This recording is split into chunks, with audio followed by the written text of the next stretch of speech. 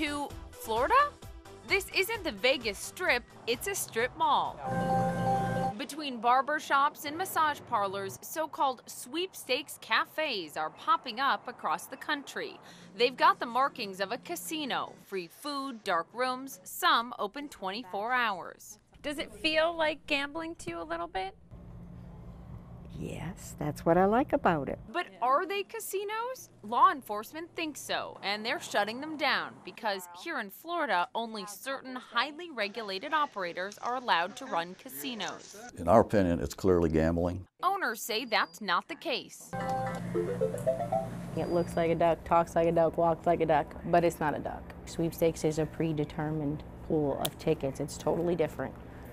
There is no chance involved. And in every one, you'll find a sign like this. Just to give you a sense of how many of these sweepstakes cafes there are, you've got one right here, you've got two across the street. They would not let us in, they would not talk to us.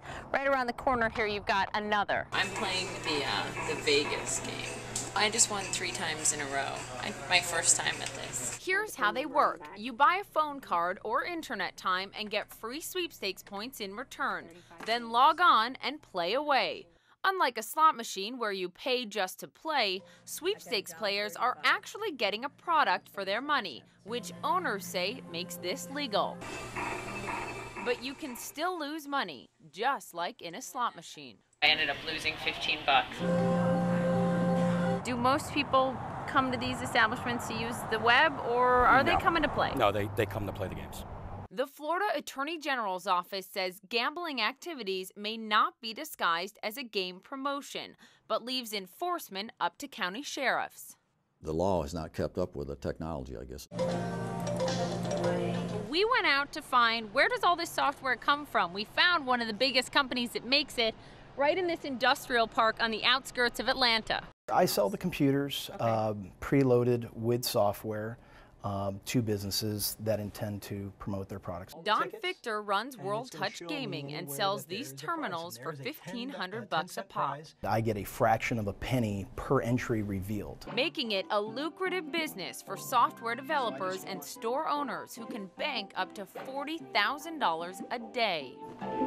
And it actually says that the total prizes over the next 1,000 entries will total $39.55. Okay, I can select entries and I can hit all, which is going to be all 90 entries, right?